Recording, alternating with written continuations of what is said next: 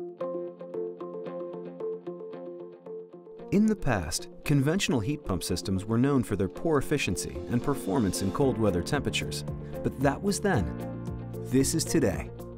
Mitsubishi Electric Cooling and Heating's revolutionary heat pump technology and our zoned comfort solutions can give everyone in your home total personalized comfort year-round, even in sub-zero temperatures. Here's how they work.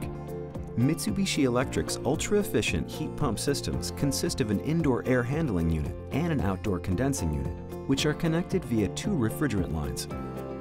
Together, they work to efficiently transfer the desired cooling or heating energy to your personalized comfort zones. In summer, air conditioning is produced when heat energy from inside your home is absorbed by the system's refrigerant and transferred to the outdoor air. In winter, the refrigerant cycle is reversed, and the system extracts heat from the outdoor air and transfers it inside to heat your home. For those requiring high-performance heating in colder temperatures and climates, our expert engineers have developed hyperheating inverter technology. Our hyperheating outdoor units use an enhanced compressor design to continue extracting heat energy, even when the true outdoor temperature reaches down to -13 degrees Fahrenheit. When compared to other fossil fuel burning heating systems, our modern heat pumps provide exceptional heating performance while being a greener, more environmentally friendly option for your home. All of this is possible due to our advanced variable speed inverter compressor technology, which results in our systems using up to 40% less energy than conventional systems. In addition, a single outdoor unit can control up to 8 indoor units for added comfort and efficiency, with multiple styles available for added versatility. Our indoor units also feature true air filtration for your home, resulting in improved air quality with whisper quiet operation, perfect for any home, even a baby's nursery. With Mitsubishi Electric zoned comfort solutions, room-by-room temperature control is at your fingertips. With temperature sensed at each of the indoor units, constant comfort is now a reality. With Mitsubishi Electric zoned comfort solutions, put your comfort in constant cruise control. Our industry-leading, variable speed, inverter-driven compressor steadily provides precise cooling and heating in each room or zone. Stop guzzling gas with yesterday's technology. Inside, many attractive and discreet indoor unit styles are available. These include wall-mounted, floor-mounted, ceiling recessed, and ducted options. Our advanced filtration is constantly cleaning the air directly in each room or zone. With removable, cleanable filters, a healthier home is within your reach. Clear up the air and make comfort personal.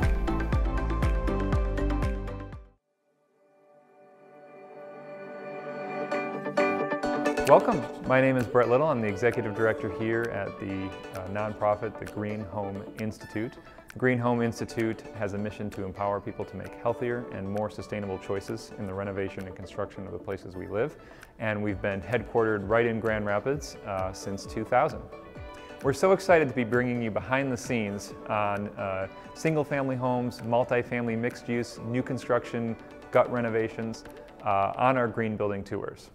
So I hope you'll join us as we interview architects, builders, homeowners, developers, energy raters, and really ask them questions as to how and why they are committed to green building in their projects. All of our courses are approved for continuing education in GBCI, AIA HSW, NARI Green, Certified Green Professional, Certified Green Home Professional, BPI Non-Whole House, and they may be applicable to your state-based design or contractor license. This particular course is also approved for LEED Accredited Professional in Homes. And to get your continuing ed, make sure you take the quiz while you watch the video or after the video and get an 80% passing rate. And don't forget, you can always watch any previous videos anytime at our website and our YouTube channel. My name is Peter Scornia. I'm the president of Bazzani Building Company, and we are fortunate enough to work on the Wesner building in Owasso. From the beginning of the project, helping with securing state historic tax credits, and on through the development and the construction process, and now into operations. Bazzani Building Company did the first LEED certified building in Grand Rapids, and also had the opportunity to do the first LEED certified building in Owasso. Working with Bazzani is, they are the professionals. They know how to get the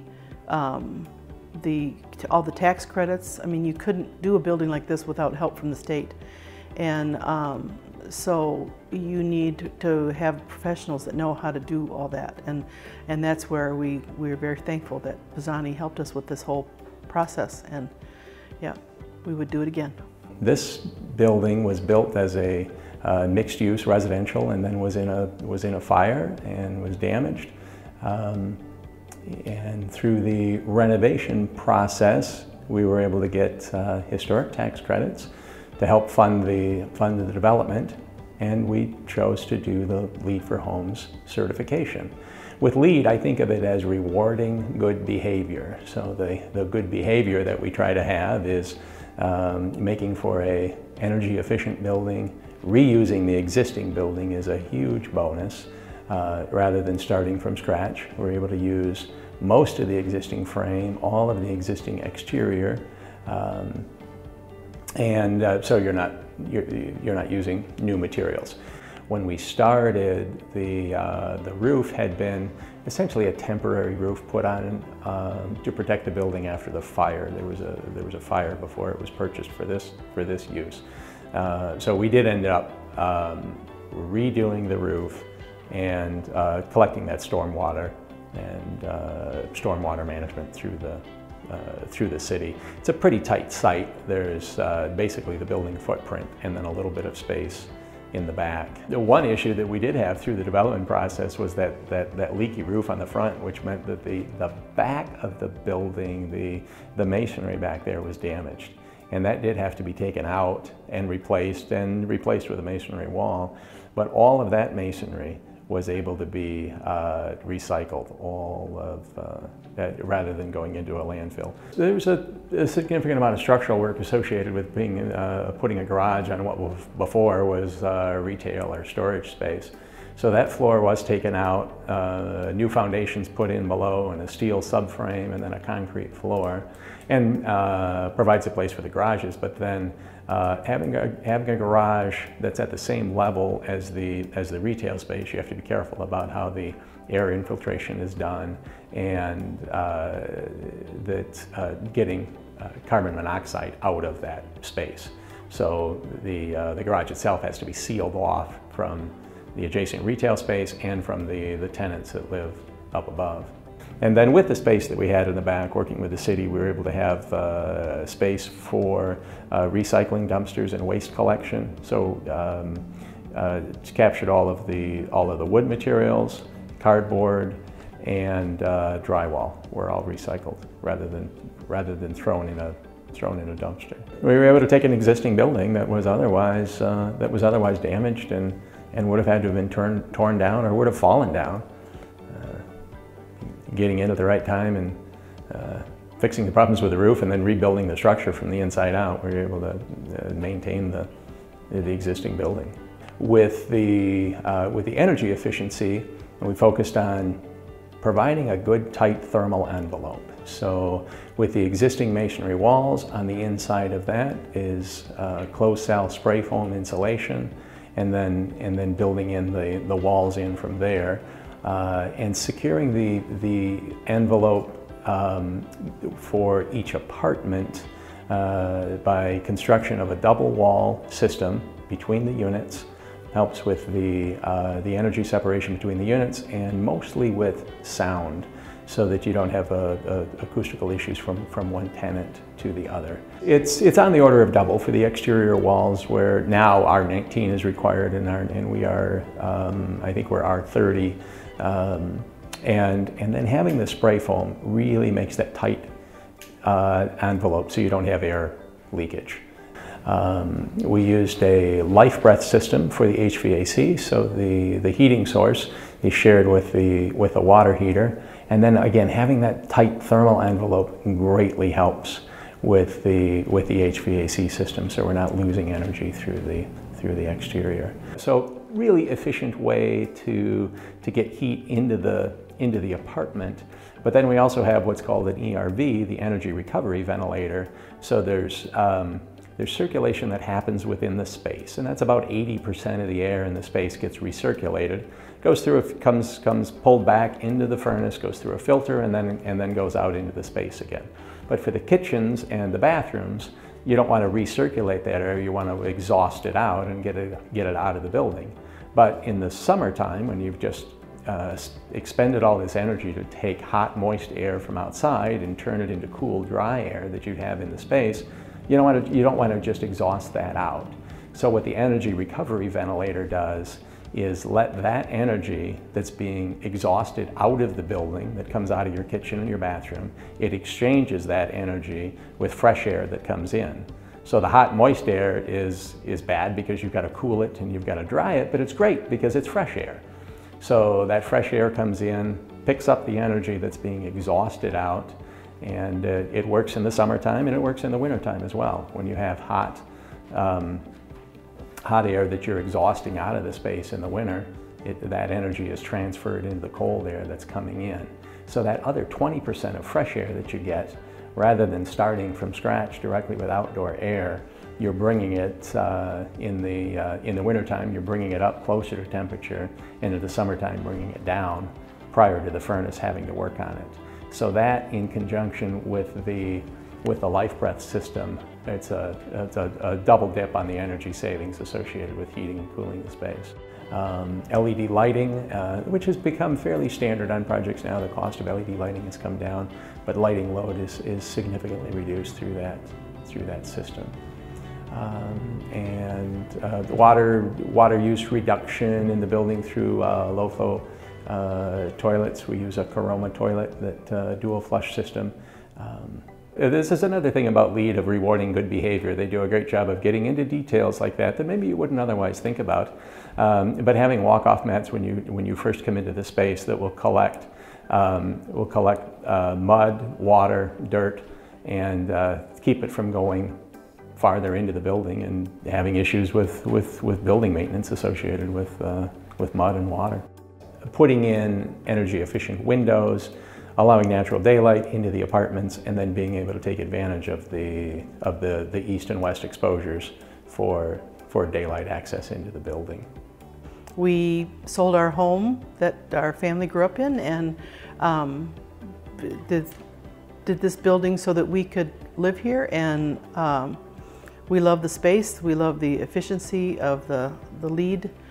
The green aspects are just fantastic, with beautiful high ceilings and low energy costs, and the efficiency of the furnace, I guess you would call it, is very nicer than anything we had previously. With in the wintertime the air is moist, in the summertime the air is dry.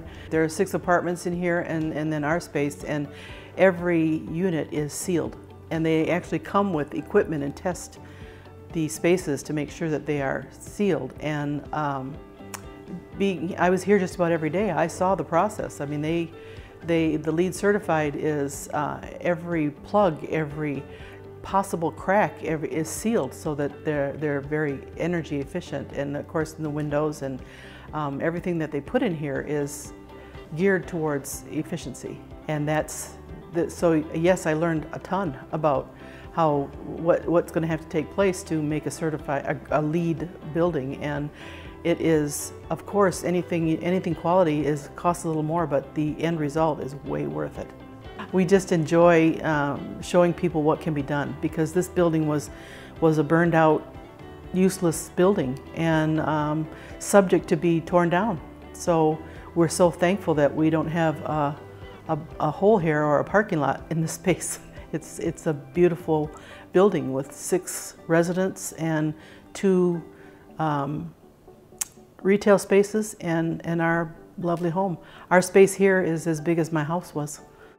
The Wesner building is the first LEED certified mixed-use residential building in Owasso.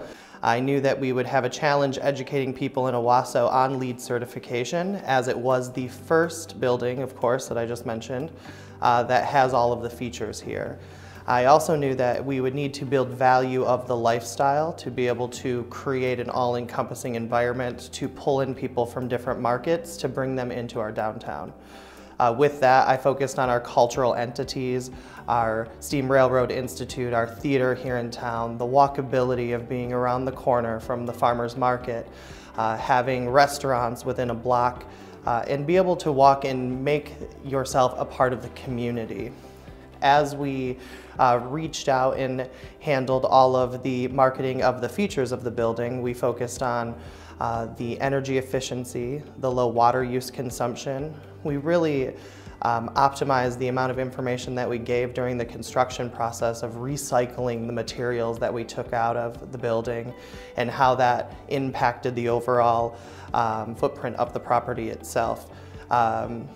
Special features like the low E glass on the building to reflect the infrared heat away are just some of the features that we were able to explain to the new tenants that live here.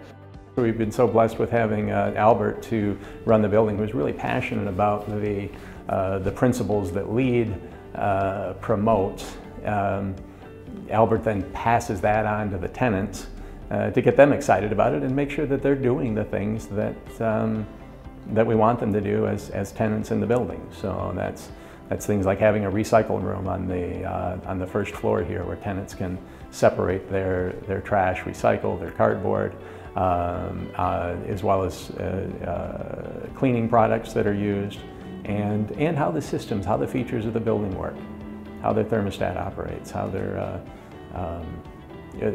water heater, utilities, and then monitoring their utility bills. I developed a cultural marketing initiative called the Downtown Living Partnership that allowed the new residents who moved into the Wesner to connect directly with buildings or with business owners so that they could introduce themselves and state who they are and where they lived. That was very exciting. Everyone received gift certificates and movie passes and were able to be a part of the downtown resurgence that we have going on. Our first round of tenants that moved into the property moved to Owasso rather, from 35 to 90 miles away from the city. Every person moved in from outside of Shiawassee County. That was very exciting. It was a great mixed market of 35 to 65 bracket of retirees, artists, students, etc. Mainly focusing on the activities that happen in Owasso. We have a great river trail that allows you to ride your bikes and run. We also have access for kayaking and canoeing, and just being a part of the resurgence and revitalization of a historical town in mid-Michigan. Increasing density for residential space is about how to get people living in an urban setting and reducing their overall footprint. And by having apartments here, you're getting people in, living in town, using the services that are in town, and they work off of one another. Having a farmer's market, but that's walkable for the residents here, it helps both sides. It's a wonderful thing for the residents to have of things that they can walk to, and then for those businesses to be able to take advantage of the residents right in town. The city had been a good partner with working with us on a parking plan, and Albert has continued to work with the city on maintaining that balance of all the little details associated with people living in the city. Even for a smaller town like Owasso, there are differences from that. From people are moving in from the suburbs or moving in from the country. You have access to everything that's downtown, the post office. We don't have a grocery store, but we have a little party stores, and anything you need is pretty much walkable. We have wonderful restaurants downtown. All the events are downtown. We have a farmer's market that's right around the corner. Of course, that's just from May to October. In the wintertime, we have parades. In the summertime, we have parades. We can open our window and watch it from our home. Every building has its own unique features. This wasn't so much a design element, but I think one of the fascinating things about this building was the basement that was originally Owasso had storefronts down on the lower level that connected out to I guess you'd call it a tunnel system underneath the sidewalk. And there was a haberdashery here at one point. From the reality of that turned into some contamination in the ground when we got the project, and that's part of dealing with an old building. You're going to have some issues like that, but the opportunities that come from it are just far outweigh the disadvantages.